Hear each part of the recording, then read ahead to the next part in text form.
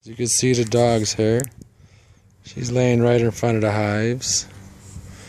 She's just warming herself in the sun. I mean, every once in a while one will buzz by her and she'll react to it, but otherwise she's pretty calm around the bees. She likes them. And she has a sweet tooth, so she wants some honey too. So, but they're just doing their thing, both hives. Both hives should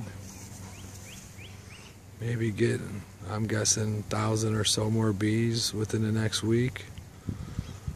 And every week after that, it should be growing more rapidly. Hopefully.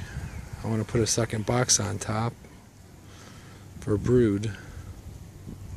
They're still not complete with one box, so, but it's cold at night, slows things down. So, but as we enter the hive, you can see that they are being busy bees. There we go, let's focus in there. But I'm standing around 3 feet from the hive and they're not even bothering me. They don't even care that I'm sitting here. Pretty calm.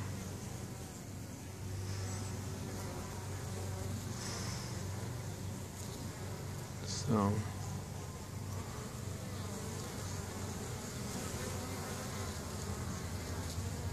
that's about it though. I mean, I'm not going to go into the hive right now. I went in on Sunday, checked them out. That big guy that just came out, he's a drone. Guy in the middle, he's a big bee. Look at him. Oh, he just, oh.